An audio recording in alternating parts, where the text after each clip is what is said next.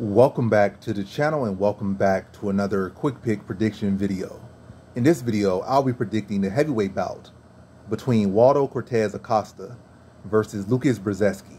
And how I feel about this one right here is I'm going average confidence Waldo Cortes Acosta. I do not agree with the odds at all. Like, the odds are stupid.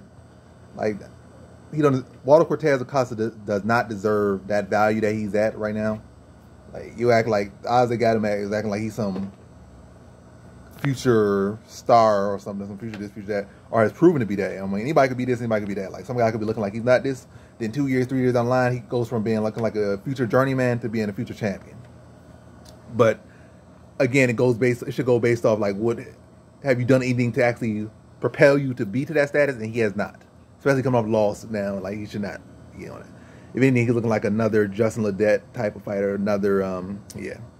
Right now, it is, but yeah, we'll see for sure. We'll see.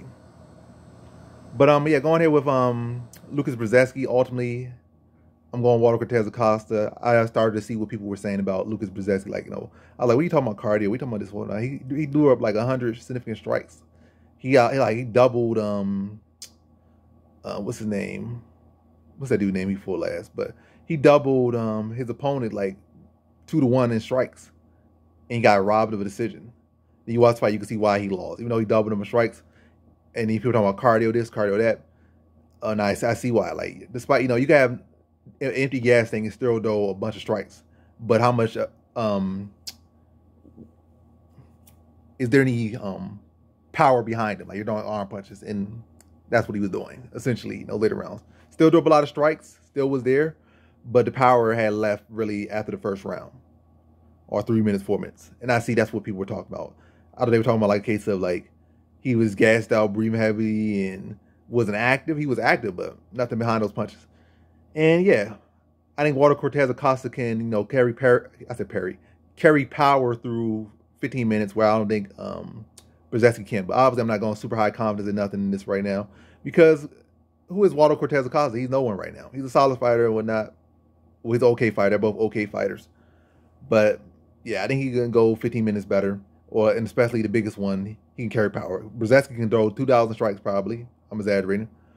But how many of them will have power, and what it's going to look like beyond the first 5 minutes? I don't know. But first 5 minutes, he can look pretty decent.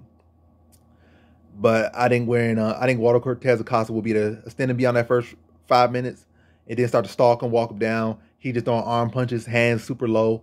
I think Waldo Cortes Acosta will be able to attack him to the body, attack him to the leg.